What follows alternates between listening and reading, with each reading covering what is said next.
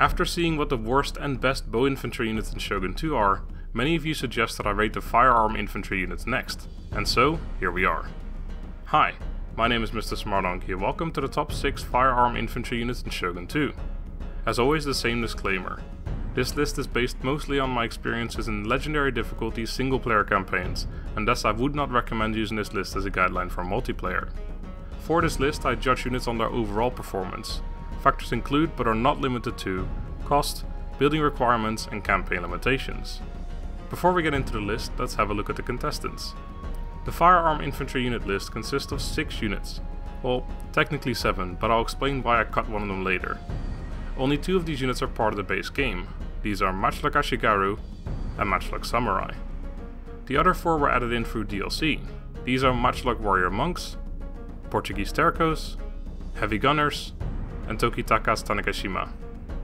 These units are exclusive to the Iko-Iki, Otomo and Shimazu respectively, with Tokitaka's Tanegashima being available to all clans. One could argue that fire rockets belong in this list too, but I'm going to cover them in the top siege units video in the future. Now that you've seen the contestants, let me know your predictions in the comments. I'd love to see what you guys think. One final thing I want to mention specifically for this list is that I will not be using fire by rank, and I generally don't advise you doing so either. Having it turned on allows everyone in the unit to fire, but at severely decreased reload speeds. You're much better off spreading out your unit as much as possible. This is not to be confused with Kneel Fire from Fall of the Samurai, of course. That ability is an absolute must. With all that finally out of the way, let's get started with the list. Starting us off at number 6 are the Matchlock Ashigaru. But before I go into the reasons why it's so far down the list, I want to explain the exclusion of one of the firearm units from this list, which is imported Matchlock Ashigaru.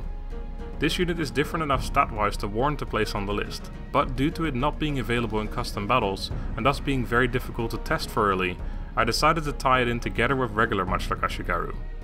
Another thing worth mentioning is that there are a total of 6 different Matchlock Ashigaru variants, most of which are fairly similar, with the exception of the Otomo Matchlock Ashigaru, which has easier recruitment requirements, only needing a powder maker, rather than the gunpowder mastery art that others need.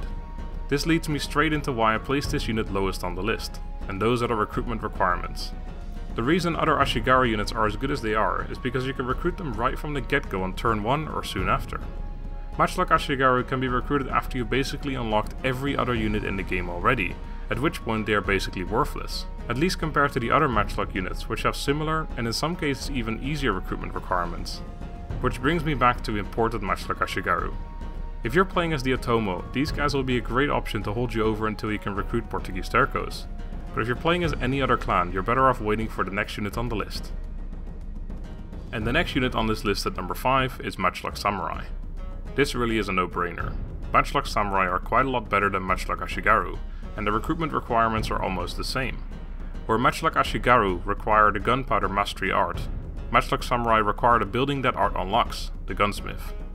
On a personal note, I still wouldn't recommend using either of these units, which is why you generally don't ever see me using them in campaigns. The recruitment requirements are just too late game and the units aren't good enough to warrant a commitment. And even if they were, by the time I unlock them the campaign is over. If I want to use firearm units, I'll stick to the clans with especially good firearm units, which you'll see further up on the list.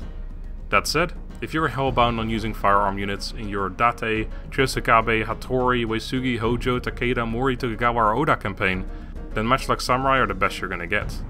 Unlike Matchlock Ashigaru, they also have access to Rapid Volley, which pumps out a little more damage. They're even slightly better in melee than both Samurai, so they can hold their own even better if they do get caught in melee. So, you know, that's pretty cool. Moving on to a slightly more exciting unit at number 4, Tokitaka's Tanegashima. The last of the firearm units available to all clans, and one of the better hero units available because for once the small number works in its advantage. Due to the fact that fire by rank isn't fantastic, and spreading your firearm units out is the best way to get more damage out of them, having only 40 men is pretty useful, as it means that all 40 of these bad boys are firing at the same time. In the bow infantry units list I made a comparison of 1 archer with 1,000 arrows, versus 1,000 archers with 1 arrow each. Allow me to make a similar comparison now.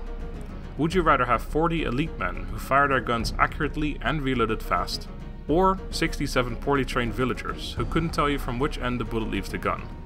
Spreading the line as long as possible, no matter which unit you use, will always result in the front line having 67 men, which means that unlike with bow infantry units where every man can fire at any point, gun units will always have a maximum of 67 men firing unless you use fire by rank. Now combine these 40 elite gunmen with the fact that guns, except in very rare cases, kill in a single hit, and you have yourself a unit that essentially counters other heroes, generals and other small elite units by blowing them to kingdom come in a single volley. That brings us to the top 3, starting with Matchlock Warrior Monks. As you'd expect from the Warrior Monk tier, this is an elite unit, and elite units usually have special abilities.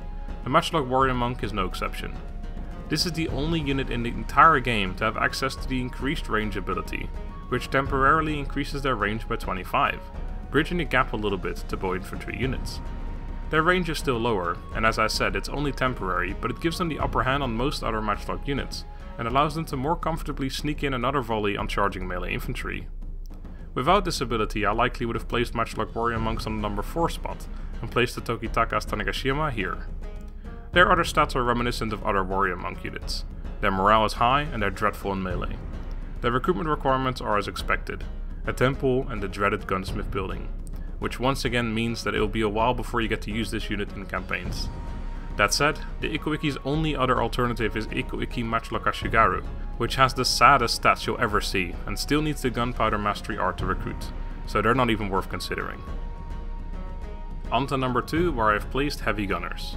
Probably the most exciting unit on the list, as it doesn't use the conventional Matchlock, despite having the exact same stats as Matchlock Samurai. Heavy Gunners don't just deal damage to the enemy, the blast from these guns is so massive it actually knocks entire units to the ground upon getting hit. This is an ability entirely unique to the Heavy Gunners. No other unit in the game can perform this, not even the Otomo Dunderbuss Cavalry, which is arguably the most devastating unit in the game. Although knocking the enemy to the ground might seem like a gimmicky fun thing, it's actually incredibly useful too, as it gives the Heavy Gunners much more time to line up another shot. Reload times on firearm units are notoriously long, so getting a few extra seconds can be vital in getting a second or maybe even a third volley in before the enemy closes the distance. If you played Shogun 2 when they released the DLC that added this unit, you'd know it was even crazier back then. They actually went through the effort of nerfing the Heavy Gunners because they were even stronger than they are now, and they're still stupidly strong. Finally, I think it's worth mentioning that due to their heavy guns, Heavy Gunners can do massive damage to buildings as well. They blow up walls in a matter of seconds, and even archery towers don't stand a chance. So while I personally always advise sieging the enemy out, if you're gonna do a siege anyway, bring a couple of these bad boys and you'll have a pretty good time. Finally, at number 1 I have placed Portuguese Tercos. Not quite as exciting as the previous entry in the list, but in my opinion even better. Portuguese Tercos have almost the same exact range stats as Tokitakas Tanegashima, a hero unit, but with 3 times the men. They undoubtedly have fantastic range stats, but the fun doesn't stop there. They have almost the same exact stats as Katana Samurai, with just 2 less melee defense but 3 more armor in return, which makes Portuguese Tercos one of the most heavily armored non-hero units in the game. This makes them the perfect frontline unit. Whereas other firearm units will generally have to back off after firing a volley to let specialized melee units do their job, Portuguese Tercos are perfectly content with jumping into melee after the skirmish phase. They do have less men than most non-hero infantry units in the game, but that is usually not the case after they fired a volley or 2. They do of course get outranged by bow infantry, but due to their high armor they don't have to worry too much about taking a few volleys. As if all that somehow wasn't enough, Portuguese Tercos are considered samurai tier, which is to say they have the same upkeep cost as other samurai units, which for a unit of this caliber is incredible value. Finally, the Portuguese Tercos recruitment requirements are not as severe as some of the other units on this list, and especially as the Otomo, these aren't really a problem. All those reasons combined makes them easily the best firearm infantry unit in the game. That's gonna do it for the top 6 firearm infantry units. Let me know what you think of my list and tell me which category you'd like to see covered next. Check out my merchandise store if you like Shogun 2 as much as I do. If you enjoy these types of videos, please consider supporting me on Patreon, it really helps a lot. You'll find all the relative links in the description. Thank you very much for watching, hope you've enjoyed, have a good day and goodbye.